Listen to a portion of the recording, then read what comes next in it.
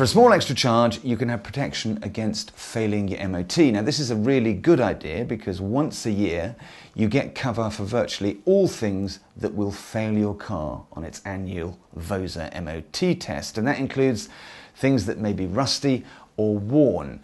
And most warranties won't cover worn out or rusty parts, so it extends your cover quite a bit. And in my opinion, is really worth having.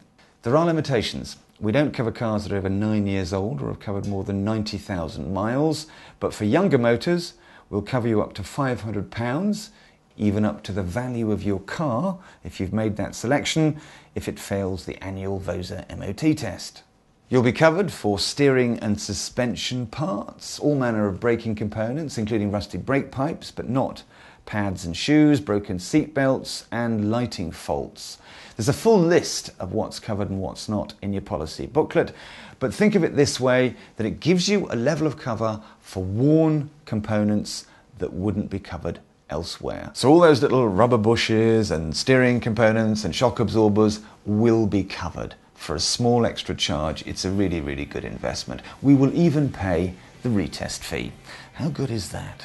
For more details, go to warrantywise.co.uk or call free on 0800 169 7880.